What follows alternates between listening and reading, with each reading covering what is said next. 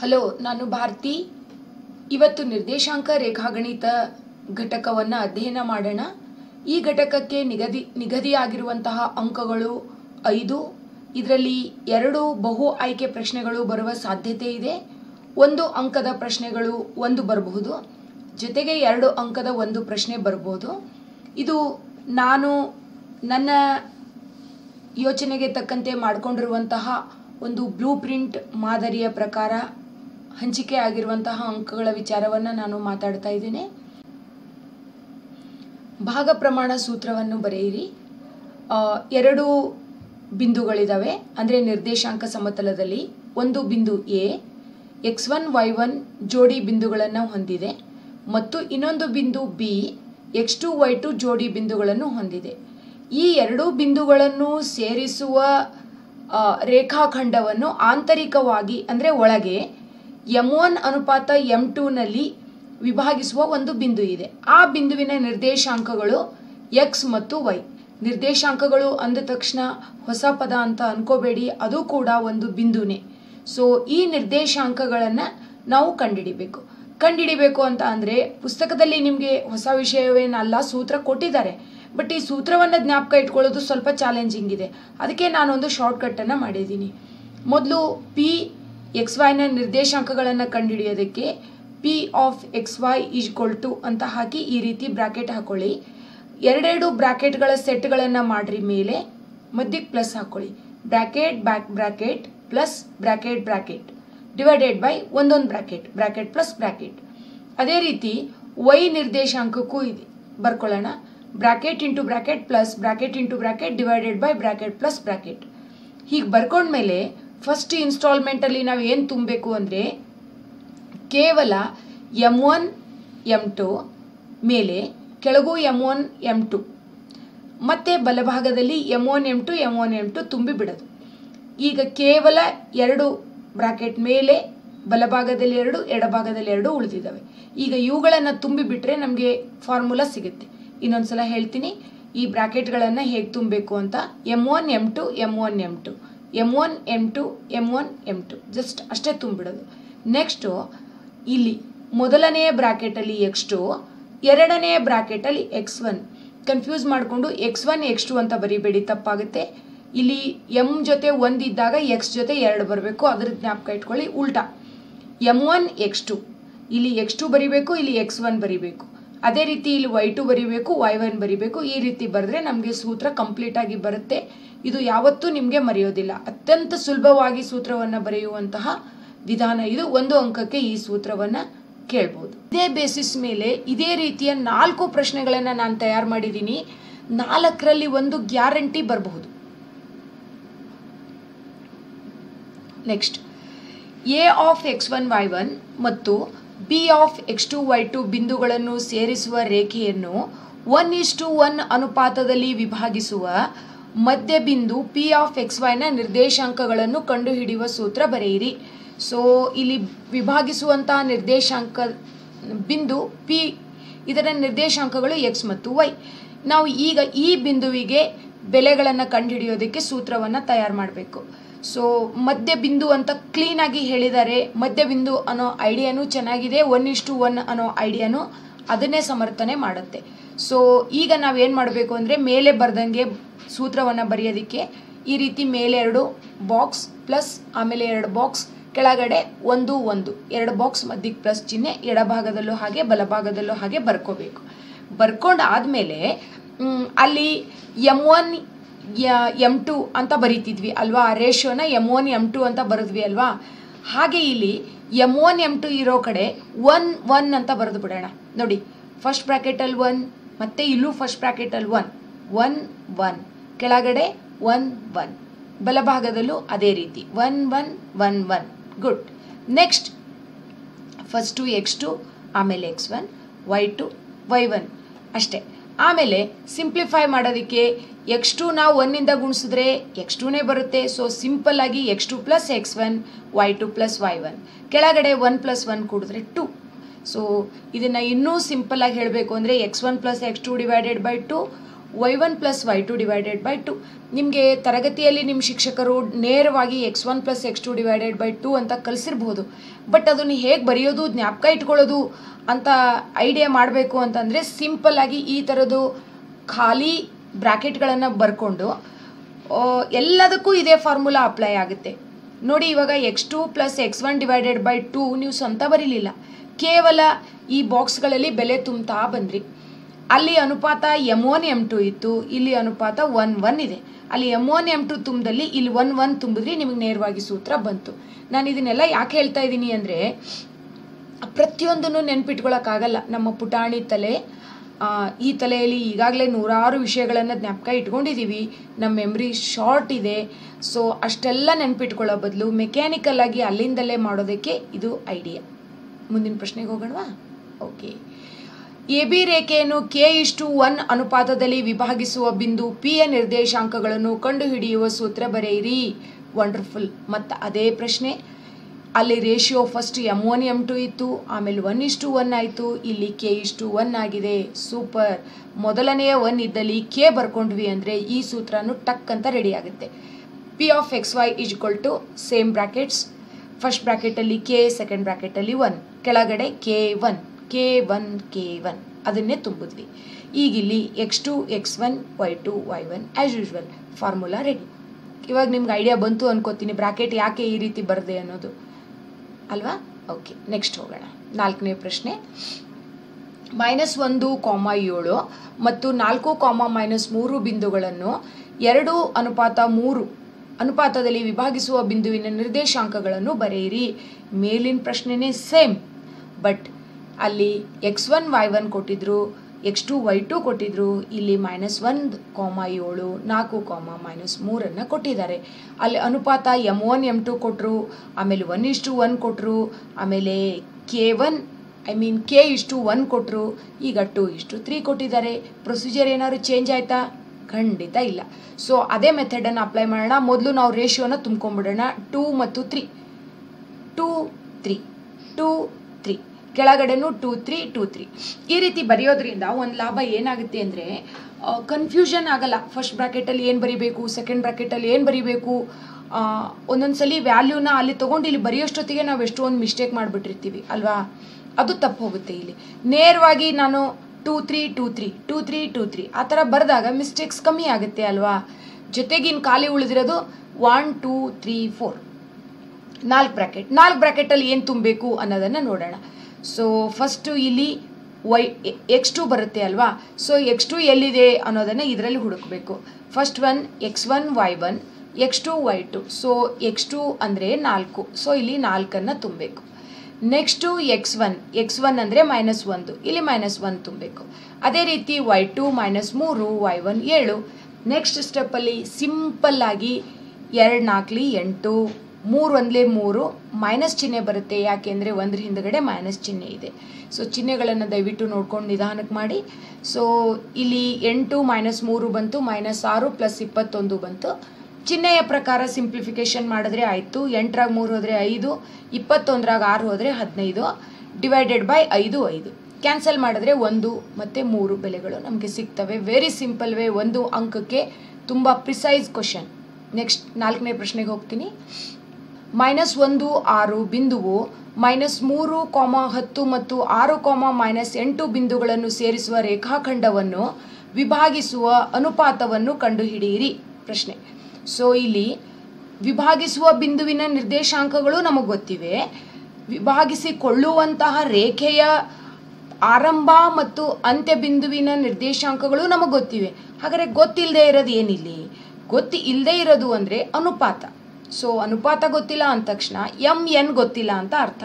So mn ಜಾಗಕ್ಕೆ ಬೆಲೆ ಹಾಕೋದು ಬೇಡ, mn ಅಂತೆ ಬರೆದು ಬಿಡೋಣ.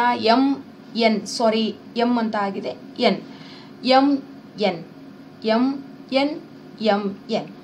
ಓಕೆ, ಇನ್ನು ಇಲ್ಲಿ x2 ಬರಬೇಕು, ಇಲ್ಲಿ x1 ಬರಬೇಕು. x2 x1 ಜಾಗದಲ್ಲಿ ನೇರವಾಗಿ ಬೆಲೆ ತುಂಬೋಣ. x2 ಅಂದರೆ ನಮಗೆ ಗೊತ್ತು ಇವಾಗ 6, x1 ಅಂದರೆ -3, y2 ಅಂದರೆ -8, y1 ಅಂದರೆ 10. ಆ ಬೆಲೆಗಳನ್ನು ಇಲ್ಲಿ ತುಂಬಿದೆ. ಸೊ ಈ ಮೊದಲನೆಯ ಭಾಗ ಎಕ್ಸ್ಗೆ ಸಂಬಂಧಪಟ್ಟಿದ್ದು.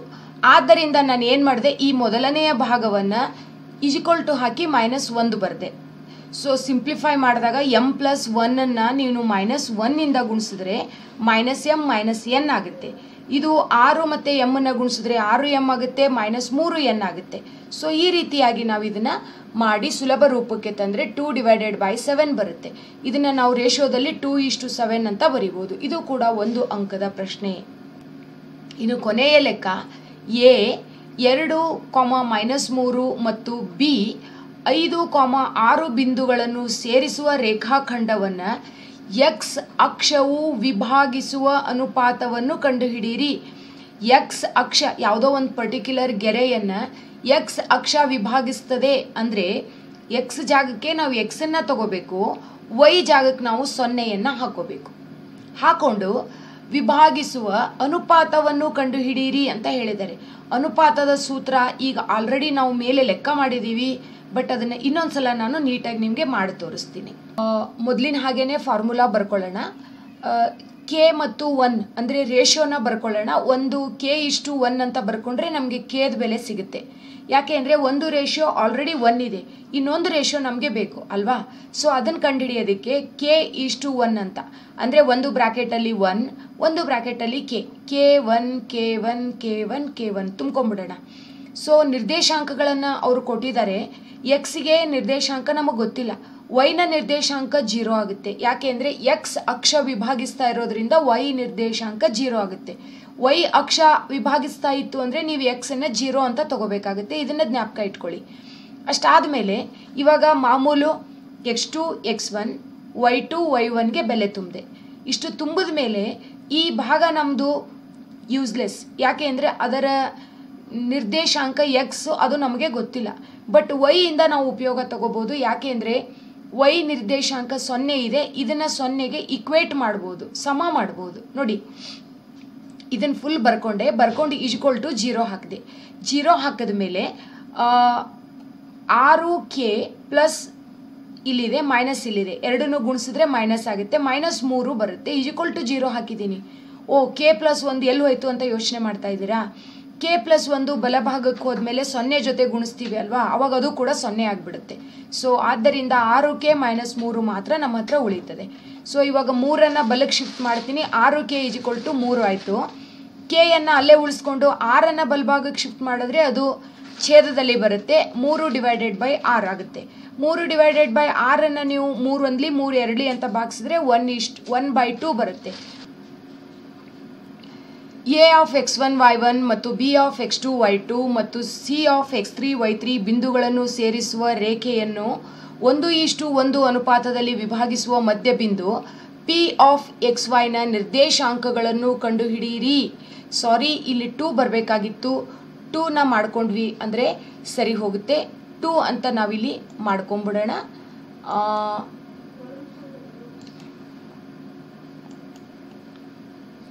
ಇಲ್ಲಿ ನಾವು 2:1 ಅನುಪಾತದಲ್ಲಿ ವಿಭಾಗಿಸುವ ಮಧ್ಯಬಿಂದು. ಈಗ ಇದ್ರ ಬಗ್ಗೆ ನಿಮ್ಗೆ ಐಡಿಯಾ ಇರ್ಬೋದು. ಸೆಂಟ್ರಾಯ್ಡ್ ಅಂತ ಹೇಳ್ತೀವಿ. ಗುರುತ್ವ ಕೇಂದ್ರ ಅಂದರೆ ಒಂದು ತ್ರಿಭುಜದ ಬಾಹುಗಳನ್ನು ನಾವು ವಿಭಾಗಿಸಿದಾಗ ನಮಗೆ ಗುರುತ್ವ ಕೇಂದ್ರ ಸಿಗುತ್ತೆ.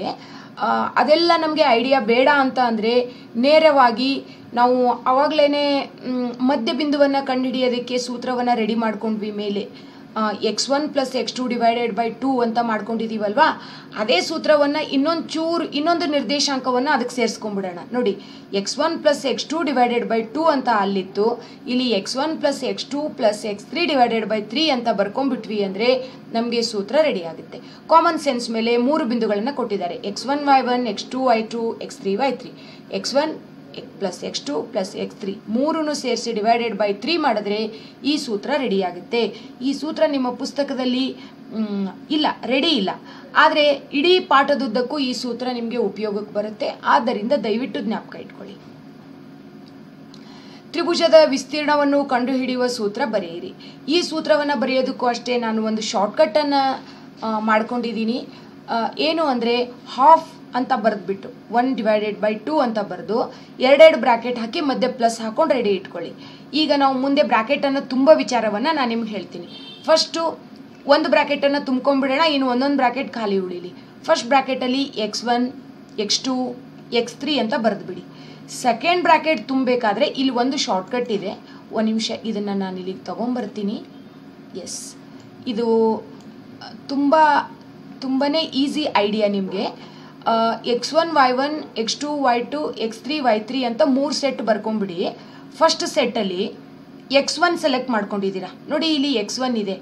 ಎರಡನೇ ಬ್ರ್ಯಾಕೆಟಲ್ಲಿ ಏನು ಬರೀಬೇಕು ಅಂತ ಅಂದರೆ ಈ x1 ಲೈನನ್ನು ಬಿಟ್ಬಿಡಿ. x1 y1 ಬಿಟ್ರಿ ಅಲ್ವಾ. Next ಉಳಿದಿರೋದೇನು y2 y3. ಸೊ ಇದನ್ನು y2 ಮೈನಸ್ y3 ಅಂತ ಹಾಕೊಳ್ಳಿ. ಈ ಬ್ರ್ಯಾಕೆಟ್ ಮುಗೀತು. ಇನ್ನು ನೆಕ್ಸ್ಟ್ ಬ್ರ್ಯಾಕೆಟಿಗೆ ಬನ್ನಿ, ಅಂದರೆ x2 ಪಕ್ಕ ಇದೆಯಲ್ಲ ಆ ಬ್ರ್ಯಾಕೆಟ್. x2 ಪಕ್ಕ ಬಂದಾಗ x2 y2 ಲೈನ್ ಬಿಟ್ಬಿಡಿ. ಈ ಲೈನನ್ನು ನೀವು ಬಿಟ್ರಿ ಅಂದರೆ ನಿಮಗೆ y3 ಸಿಗುತ್ತೆ, y1 ಸಿಗುತ್ತೆ. ಅದಕ್ಕೇನೆ y3 ಆದಮೇಲೆ y1ಗೆ ಹೋಗಬೇಕು. y1 y3 ಅಂತ ಉಲ್ಟಾ ಬರಬೇಡಿ. y3 y1 that's good. x3ಯನ್ನು ನೀವು ತೊಗೊಂಡಿದ್ದೀರಲ್ವಾ, ಹಾಗಾದರೆ x3 y3 ಲೈನನ್ನು ಬಿಟ್ಬಿಡಿ. ಇದನ್ನು ಬಿಟ್ಟ ತಕ್ಷಣ ನಮಗೆ ನೆಕ್ಸ್ಟ್ ಕಾಣೋದು y2. ದಯವಿಟ್ಟು y2ಗೆ ಹೋಗಬೇಡಿ, y1ಗೆ ಹೋಗಿ ಮತ್ತೆ y2ಗೆ ಬನ್ನಿ. ಸೊ ಯಾವಾಗಾದ್ರೂ ಸರ್ಕಲ್ ಕಂಪ್ಲೀಟ್ ಆಗಬೇಕು ನೋಡಿ. ಇಲ್ಲಿ y3 ಆದಮೇಲೆ y1ಗೆ ಹೋದ್ವಿ, y1 ಆದಮೇಲೆ y2ಗೆ ಬಂದ್ವಿ ಅಲ್ವಾ. ಆ ಥರ ಸರ್ಕಲ್ ಕಂಪ್ಲೀಟ್ ಮಾಡೋಕ್ಕೆ y1 y2 ಅಂತ ಬರ್ಕೊಳ್ಳಿ. ಸೊ y1 y2 ಸೂತ್ರ ಕಂಪ್ಲೀಟ್ ಆಯಿತು. ನೆಕ್ಸ್ಟ್ ಮುಂದಿನ ಬಿಂದುವಿಗೆ ಹೋಗೋಣ, ಕ್ವಶನ್ಗೆ ಹೋಗೋಣ. ನಿರ್ದೇಶಾಂಕ ಸಮತಲದ ಮೂಲ ಬಿಂದುವಿನ ನಿರ್ದೇಶಾಂಕಗಳನ್ನು ಬರೆಯಿರಿ. ಒಂದು ಗ್ರಾಫ್ ಹಾಳೆ ಇರ್ತದೆ. ಗ್ರಾಫ್ ಹಾಳೆಯ ಕೇಂದ್ರ ಬಿಂದುವಿನ ನಿರ್ದೇಶಾಂಕಗಳನ್ನು 0 0 ಅಂತಲೇ ತಗೊಳ್ತೀವಿ. ಎಕ್ಸ್ ಎಕ್ಸಿಸ್ 0ಯಿಂದ ಪ್ರಾರಂಭವಾಗುತ್ತೆ, ವೈ ಎಕ್ಸಿಸ್ ಕೂಡ 0ಯಿಂದ ಪ್ರಾರಂಭವಾಗುತ್ತೆ. ಆದ್ದರಿಂದ ಎರಡು ಬಿಂದುಗಳ ನಡುವಿನ ದೂರವನ್ನು ಕಂಡುಹಿಡಿಯುವಂಥದ್ದಾಗಿರ್ತದೆ. ಎರಡು ಬಿಂದುಗಳ ನಡುವಿನ ದೂರವನ್ನು ಕಂಡುಹಿಡಿಯೋದಕ್ಕೆ ನಾವು ಈ ಸೂತ್ರವನ್ನು ಉಪಯೋಗಿಸ್ತೀವಿ. d = x2 - x1 whole square plus y2 - y1 whole square. Okay, ಈ ಸೂತ್ರವನ್ನು ಉಪಯೋಗಿಸೋದಕ್ಕೆ ಪ್ರಶ್ನೆ ಹೇಗಿರುತ್ತೆ? ಕೆಳಗಿನ ಬಿಂದುಗಳ ಜೋಡಿಗಳ ನಡುವಿನ ದೂರವನ್ನು ಕಂಡುಹಿಡಿಯಿರಿ. ಎರಡು ಬಿಂದುಗಳ ಜೋಡಿಗಳನ್ನು ಕೊಟ್ಟಿರ್ತಾರೆ. ಎರಡು ಬಿಂದುಗಳ ಜೋಡಿಗಳು ಅಂದರೆ ಎರಡು ಜೋಡಿಗಳಿದ್ದಾವೆ. ಒಂದು ಜೋಡಿ ಅಂದರೆ ಎರಡು ಪಾಯಿಂಟ್ ಇರ್ತವೆ. ಅದರಲ್ಲಿ 2, 3, 4, 1. 4, 1 ಒಂದು ಜೋಡಿ, 2, 3 ಇನ್ನೊಂದು ಜೋಡಿ. ಈ ಎರಡೂ ಬಿಂದುಗಳ ನಡುವಿನ ದೂರವನ್ನು ಕಂಡುಹಿಡಿಯುವಂಥದ್ದು ನಮ್ಮ ಮೊದಲನೆಯ ಪ್ರಶ್ನೆ ಆಗಿದೆ. ಸೊ ಬಿಂದು 2, 3 ಗ್ರಾಫ್ ಹಾಳೆಯ ಮೇಲೆ ನಾವು ಗುರುತಿಸಬೇಕು. ಓಕೆ, ಗುರುತಿಸೋಣ ಹಾಗಾದರೆ ಈ ರೀತಿ. ನೆಕ್ಸ್ಟ್ ಬಿಂದು 4, 1 ಗ್ರಾಫ್ ಹಾಳೆಯ ಮೇಲೆ ಗುರುತಿಸೋಣ. 4, 1. ಈಗ ಈ ಎರಡೂ ಬಿಂದುಗಳ ನಡುವಿನ ದೂರವನ್ನು ಕಂಡುಹಿಡಿಬೇಕು. ಸೊ ಅದನ್ನು ಕಂಡುಹಿಡಿಯೋದಕ್ಕೆ ಎ ಇಂದ ಬಿಗೆ ಒಂದು ರೇಖೆಯನ್ನು ಎಳೆಯೋಣ. ಸೊ ಇವಾಗ ಎ ಬಿ ರೇಖೆಯ ಉದ್ದವನ್ನು ನಾವು ಕಂಡುಹಿಡಿಬೇಕು. ಈ ಎ ಬಿ ರೇಖೆಯ ಉದ್ದವನ್ನು ಕಂಡುಹಿಡಿಯೋದಕ್ಕೆ ಇಲ್ಲಿ ತೋರಿಸಿರುವಂತಹ ಸೂತ್ರವನ್ನು ನಾವು ಉಪಯೋಗಿಸೋಣ. ಅಗೇನ್ ಇದು ಕೂಡ ಒಂದು ಸೂತ್ರ, ಬಟ್ ಈ ಸೂತ್ರವನ್ನು ಸಡನ್ ಆಗಿ ಜ್ಞಾಪಕ ಇಟ್ಕೊಳ್ಳೋದು ನಮಗೆ ಕಷ್ಟ. ಈ ಸೂತ್ರವನ್ನು ಜ್ಞಾಪಕ ಇಟ್ಕೊಳ್ಳೋದಕ್ಕೆ ಈ ಐಡಿಯಾ ಉಪಯೋಗಿಸ್ಬೇಕು. x2 y2 ಎಂಡ್ ಬಿಂದು ಅಂದರೆ ಅಂತ್ಯದ ಬಿಂದು, x1 y1 ಪ್ರಾರಂಭದ ಬಿಂದು. ಓಕೆ, ಅದಕ್ಕೆ ಅಂತ್ಯದ ಬಿಂದುವನ್ನು ಮೇಲೆ ಬರ್ಕೊಂಡಿದ್ದೀನಿ x2 y2, ಆರಂಭದ ಬಿಂದುವನ್ನು ಕೆಳಗೆ ಬರ್ಕೊಂಡಿದ್ದೀನಿ x1 y1. ಸೊ ಇದರಲ್ಲಿ ಇದನ್ನು ಕಳಿಬೇಕು ಅಂತ ಅಂದಾಗ ಚಿಹ್ನೆಯನ್ನು ಚೇಂಜ್ ಮಾಡಬೇಕು. ಸೊ ಇದು ಪ್ಲಸ್ ಇತ್ತು ಮೈನಸ್ ಆಯಿತು, ಪ್ಲಸ್ ಇತ್ತು ಮೈನಸ್ ಆಯಿತು, ಫೈನ್. ನೆಕ್ಸ್ಟ್ ಕಳೆದಾಗ x2 - x1 ಬರುತ್ತೆ. ಯಾಕೆ ಅಂದರೆ ಇವೆರಡು ವಿಜಾತಿಯ ಪದಗಳು, ಅದಕ್ಕೇ ನಾವು ನೇರವಾಗಿ ಕಳೆಯೋಕ್ಕಾಗಲ್ಲ. x2 - x1 ಅಂತ ಬರದೆ, ಇಲ್ಲಿ y2 - y1 ಅಂತ ಬರದೆ. Okay, x2 - x1 y2 - y1 ಅನ್ನುವಂತಹ ಎರಡು ಬೆಲೆಗಳು ನಮಗೆ ಸಿಕ್ಕಿದ್ದಾವೆ. ಈಗ ಸೂತ್ರ ಏನು ಹೇಳುತ್ತೆ ಅಂದರೆ ಈ ಎರಡೂ ಬೆಲೆಗಳ ವರ್ಗಗಳನ್ನು ಹಾಕಿ ಕೂಡಿಸ್ಬಿಡಿ ಅಂತ. ನೋಡಿ, ಎರಡೂ ಬೆಲೆಗಳ ವರ್ಗಗಳನ್ನು ಹಾಕಿ ಕೂಡಿಸಿದ್ದೀನಿ.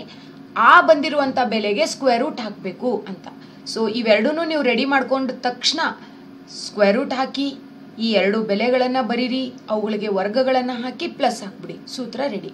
ಸೊ ಇದೇ ಪ್ಯಾಟರ್ನಲ್ಲೇ ಮುಂದೆ ಲೆಕ್ಕಗಳನ್ನು ಮಾಡೋದನ್ನು ನಾನು ಹೇಳ್ಕೊಡ್ತೀನಿ. ಸೊ ಸೇಮ್ ಪ್ಯಾಟರ್ನ್ ಮರಿಬೇಡಿ. ಮೂಲ ಬಿಂದುವನ್ನು ಪಿ ಅಂದರೆ ಮೂಲ ಬಿಂದು ಯಾವುದೋ ಒಂದಿದೆ, ಯಾವುದೋ ಅಂತ ಮುಂದೆ ನೋಡೋಣ. ಆ ಬಿಂದುವನ್ನು ಪಿ ಆಫ್ ಎಕ್ಸ್ ವೈಗೆ ಸೇರಿಸುವ ರೇಖೆಯ ದೂರವನ್ನು ಕಂಡುಹಿಡಿಯುವ ಸೂತ್ರ ಹೇಗೆ ಬರಿತೀವಿ ಅಂತ ಅಂದರೆ ಇಲ್ಲಿ ಈ ಸೂತ್ರ ನೋಡಿ, d = x2 - x1 whole square ಇದೆ ಅಲ್ವಾ.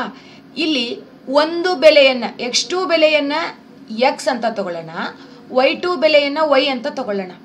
ಇನ್ನೊಂದು ಸರ್ಪ್ರೈಸ್ ಇದೆ. ಅಂದರೆ ಇಲ್ಲಿ ಮೂಲ ಬಿಂದು ಅಂತ ಕೊಟ್ಟಿದ್ದಾರೆ. ಮೂಲ ಬಿಂದು ಅಂದರೆ ಏನು? ಈಗ ಆಲ್ರೆಡಿ ನಾವು ಮೇಲೆ ನೋಡಿದ್ವಿ. ಮೂಲ ಬಿಂದು ಅಂದರೆ ಏನಿತ್ತು ನಮ್ಮ ಸೂತ್ರದಲ್ಲಿ? 0 0. ಸೊ ಆ 0 0ನ ನಾವಿಲ್ಲಿ ತುಂಬಿಡಬೇಕು. ತುಂಬಿದಾಗ ಹೇಗಾಗುತ್ತೆ? ಬರೀ ಎಕ್ಸ್ ಮತ್ತು ವೈ ಉಳಿತದೆ. ಅದಕ್ಕೆ x² + y² ಸೂತ್ರ ಬಂತು. ಈಗ ಅದನ್ನು ರಿಯಲ್ ಆಗಿ ನಾನು ನಿಮಗೆ ಮಾಡಿ ತೋರಿಸ್ತೀನಿ. ಎಕ್ಸ್ ಮತ್ತು ವೈ ನಮ್ಮ ಬಿಂದುಗಳು. ಮೂಲ ಬಿಂದು ಅಂದಾಗ 0 0.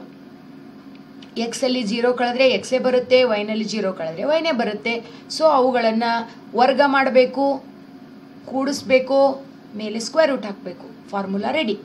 ಸೊ ಇದೇ ಪ್ಯಾಟರ್ನಲ್ಲಿ 2, 3 ಮತ್ತು 4, 1ರ ಬಿಂದುಗಳ ನಡುವಿನ ದೂರವನ್ನು ಕಂಡುಹಿಡಿಯಿರಿ. ಮೇಲಿನ ಪ್ಯಾಟರ್ನಲ್ಲೇ ಲೆಕ್ಕ ಮಾಡೋಣ. ಸೂತ್ರ ಏನು ಹೇಳುತ್ತೆ?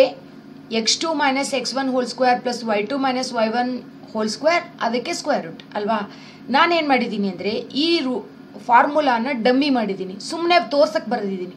ನಿಜವಾದ ಲೆಕ್ಕ ಏನು ಮಾಡಿದ್ದೀನಿ ಅಂತ ಅಂದರೆ ಈ 2ರಲ್ಲಿ ಒಂದು ಬಿಂದುವನ್ನು ಮೇಲೆ ಬರ್ಕೊಳ್ಳಿ. ನೋಡಿ 2 3. ಇನ್ನೊಂದು ಬಿಂದು 4, 1ನ್ನು ಕೆಳಗೆ ಬರೀರಿ. ಬರೆದ್ಮೇಲೆ 1ರಲ್ಲಿ 1ನ್ನು ಕಳೆದು ಬಿಡಿ. ಕಳಿಬೇಕು ಅಂದಾಗ ನ್ಯಾಚುರಲಿ ಚಿಹ್ನೆ ಚೇಂಜ್ ಮಾಡಬೇಕು. ಇಲ್ಲಿ 4ರ ಹಿಂದೆ ಪ್ಲಸ್ ಇತ್ತು, ಮೈನಸ್ ಆಯಿತು. 1ರ ಹಿಂದೆ ಪ್ಲಸ್ ಇತ್ತು, ಮೈನಸ್ ಆಯಿತು. ಓಕೆ. ಈಗ 2ರಲ್ಲಿ 4ನ್ನ ಕಳೀರಿ, ಇಲ್ಲ ಅಂದರೆ 2ರಲ್ಲಿ -4ನ್ನ ಕೂಡ್ರಿ. 2 ಒಂದೇನೆ. ಸೊ 4ರಲ್ಲಿ 2 ಹೋದರೆ -2, ದೊಡ್ಡ ಸಂಖ್ಯೆಯ ಚಿಹ್ನೆ ಮೈನಸ್ ಬರುತ್ತೆ. ಇಲ್ಲಿ 3ರಾಗ 1 ಕಳೆದ್ರೆ 2 ಬರುತ್ತೆ, ದೊಡ್ಡ ಸಂಖ್ಯೆಯ ಚಿಹ್ನೆ +2. ಸೊ ಕಳೆಯೋ ಕೆಲಸ ಮುಗೀತು. ಇದನ್ನು ಜಸ್ಟ್ ನಾನು ಸೂತ್ರದಲ್ಲಿ ಬೆಲೆ ತುಂಬಿಡ್ತೀನಿ ನೋಡಿ. -2 ಅಂದರೆ ಇಲ್ಲಿದೆಯಲ್ಲ ಇದು -2 2 +2 2. 2ರ ವರ್ಗ 4 +2ರ ವರ್ಗ ಕೂಡ 4. ಈ -2ರ ವರ್ಗನೂ +4 ಬರುತ್ತೆ. ಯಾಕೆಂದರೆ ವರ್ಗ ಮಾಡಿದಾಗ ಚಿಹ್ನೆ ಮೈನಸ್ ಹೋಗಿ ಪ್ಲಸ್ ಆಗುತ್ತೆ. ಸೊ ಇದನ್ನು ಸುಲಭ ರೂಪಕ್ಕೆ ತಂದರೆ 2√2. ಅದೇ ರೀತಿ ಇನ್ನೊಂದು ಲೆಕ್ಕವನ್ನು ನೋಡೋಣ. -5 7 ಮತ್ತು -1 3 ಬಿಂದುಗಳ ನಡುವಿನ ದೂರವನ್ನು ಕಂಡುಹಿಡಿಯಿರಿ. ಇಲ್ಲಿ ಮೇಲೆ ಅದೇ ಲೆಕ್ಕ ಮಾಡಿದ್ರಿ, ಮತ್ತೆ ಯಾಕೆ ಇನ್ನೊಂದ್ಸಲ ಮಾಡ್ತಾ ಇದ್ದೀರಿ ಅಂತ ಅನ್ಕೋತಾ ಇದ್ದೀರಾ? ಅಲ್ಲಿ ಕೇವಲ ಎಲ್ಲ ಪ್ಲಸ್ ಇರುವಂತಹ ಸಂಖ್ಯೆಗಳಿದ್ವು. ಇಲ್ಲಿ ಒಂದೆರಡು ಮೈನಸ್ ಇದಾವೆ ಅನ್ನೋದಕ್ಕೆ ಈ ಲೆಕ್ಕವನ್ನು ನಾನು ಆಯ್ಕೆ ಮಾಡ್ಕೊಂಡಿದ್ದೀನಿ. ಯಾರಿಗೆ ಗೊತ್ತು, ಪರೀಕ್ಷೆನಲ್ಲಿ ಈ ಥರದ ಲೆಕ್ಕಗಳು ಬರಬಹುದಲ್ವಾ, ಅದಕ್ಕೆ. ಸೊ ಡಮ್ಮಿ ಸೂತ್ರ ಬರೆದಿದ್ದೀನಿ. ಈ ಸೂತ್ರ ತೋರ್ಸೋದಕ್ಕೆ ಮಾತ್ರ. ರಿಯಲ್ ಲೆಕ್ಕ ಇಲ್ಲಿ ಬರ್ಕೊಂಡಿದ್ದೀನಿ. -5 7 -1 3.